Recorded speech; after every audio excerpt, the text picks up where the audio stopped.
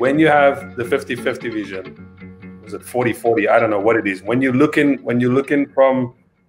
back at something, and with Biko and the BCM, we actually we had quite a time to look back. You know, it happened in the mid-70s, and then we could read onto Biko and on BCM. We could reinterpret, etc. As Dan phrased it, we write what we want to.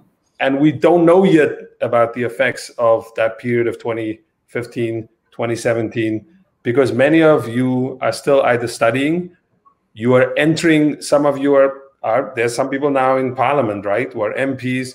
There are people who've entered the professions. So it's going to take a while. And so the effects of something, and I think Alex was showing this, we're now seeing where many of those people ended up. They run universities. Adam Habib, they are the president of council, Bani Pichana. They run a university like Mampela. Is there a way that we could like judge what are the major victories that came out from that period of 2015, 2017? And I know I'm starting another program right now, but I'm not going to try and do that. So if you could like make it like short and sweet so that we could get out of here. But I really wanted to ask this. Can we judge? How can we judge? Let me put it like this. How can we judge 2015 to 2017? How can we judge that movement? Was it a success? Or is it too early to ask that question? Will, I don't know if you want to add something to that. The only thing I want to add is that the phrase shown is actually 2020 vision. And I think the fact that we threw that around so much has something to do with why this year's been so crap. It's just been like, thank you guys for saving time.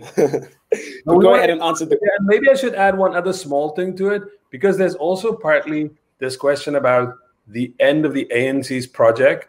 Like people were saying, like the ANC's project ran aground and something else should emerge. So how do we judge that period? And just a sort of 1A, is this pointing for us to something else, like another kind of politics? The 2015 to 2017 point us to something else, a different kind of politics that we can imagine in a place like South Africa. Yeah, to sort of frame it in the way Phethani was putting it beautifully. I mean, the youth have an intellectual responsibility. How do we realize it, and what is that intellectual responsibility? Perfect. Okay, I think I will go first. The 2015 to 2017 project, and where are we now? I mean, as you have said, Sean, some have entered parliament, some have left their space, and we don't know where they are. I mean, people are leaving and sort of like have moved on from that time. So I think for me, what the 2015 to 2017 project managed to do was to awaken the youth of this country to make us ask difficult questions, that are we really liberated? Where are we as a country?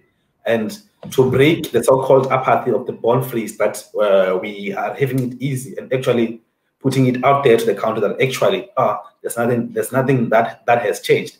And it's brought into a new politic that is very important. I mean, it has managed to locate Biko into 2015 or 2020 as we are in today.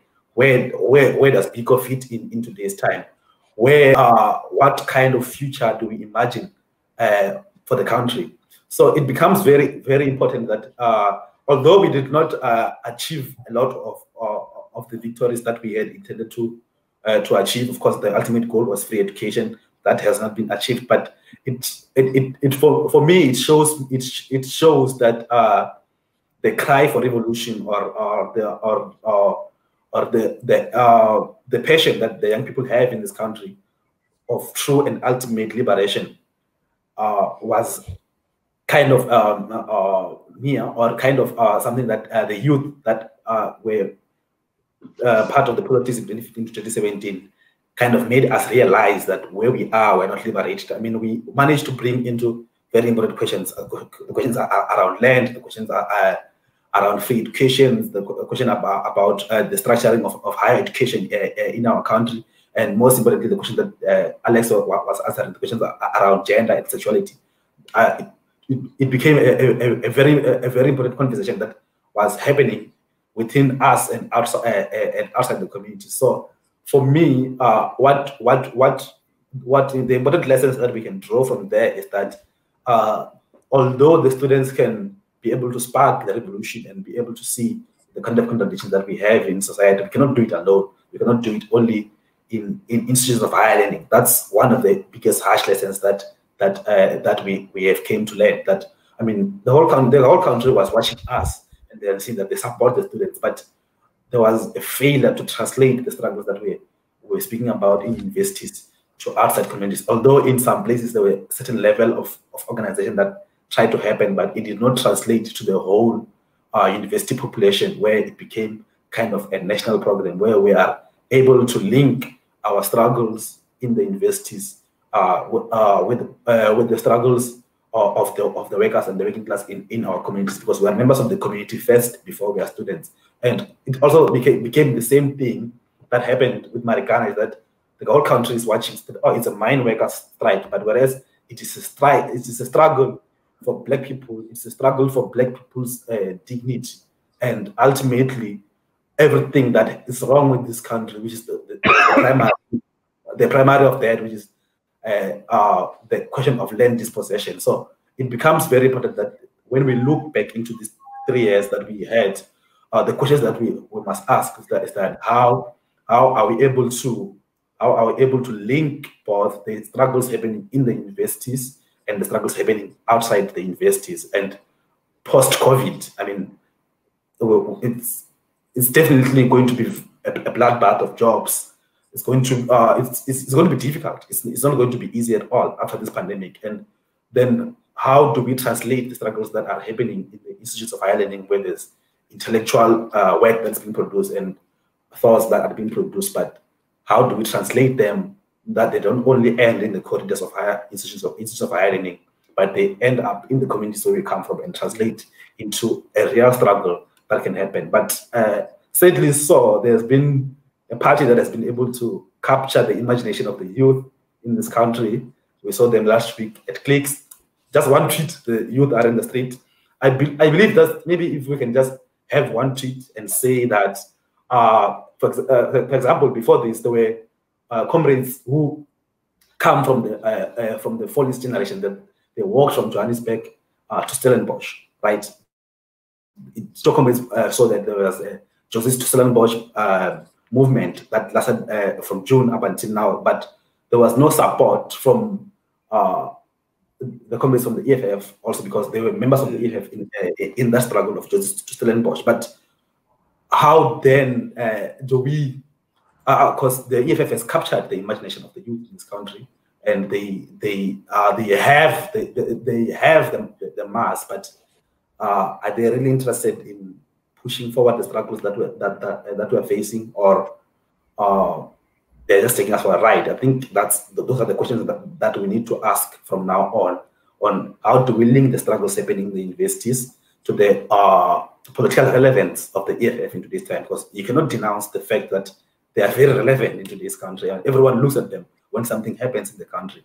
But maybe they just need a little push towards the left, where we can be able to clear out these contradictions and be able to ultimately usher a new era in South African politics.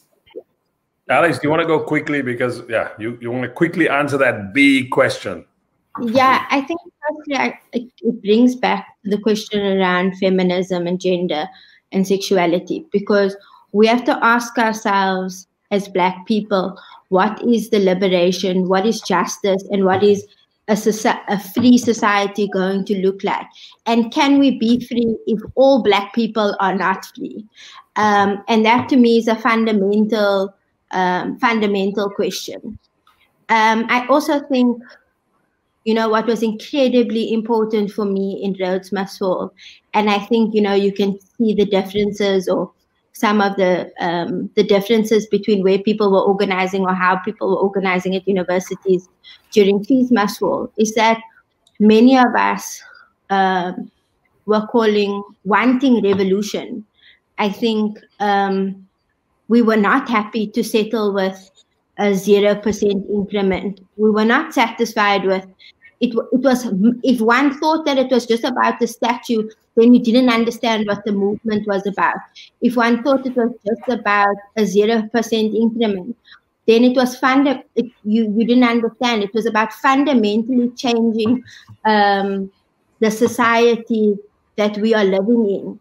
And so I actually want to go back to a quote that's in Biko Lives, which is actually a quote taken from Frank Talk in 1984, which I think is really important about the 2015 to 2017 moment, which says, Biko lives, 2 words slashed across a ghetto wall, a phrase that haunts the nights of South Africa's rulers, reactionaries and opportunists of every stripe hope and pray that it will disappear under a rain of blood and the whitewash of reform. But it remains bold and powerful, not a tired and worn-out slogan, but a battle cry of a generation whose hopes and aspirations are for revolution and end to all exploitation and oppression. And I think that fundamentally describes that moment for us as young Black people, where we are saying, you know, we want change and we demand change, and we are going to be in struggle. And I think Phethani makes an important point, which I think was a big challenge for us, was how do we move from being in the university to being on the ground outside of the university, in local struggles, in national struggles of all Black people, of working class people, of poor people. And I think that is fundamental. And to make the linkages between Rhodes Must Fall, Abahlali Basemjondolo, when we're talking about the right to say no to mining. In Amadiba, we are making the links because we are fundamentally wanting to challenge white supremacist, racist, capitalist patriarchy in this country, but more broadly, and to make the links globally, because I think that is also a fundamental question. When you talk about Black Lives Matter everywhere. All Black Lives matter everywhere. And so for me, I'm also thinking about what's happening in the US around struggles of Black Lives Matter, and also how, celebrities or have usurped the narrative around, which is not necessarily anti-capitalist, which has shifted the question around abolition, not even to defund the police, but to community policing, etc.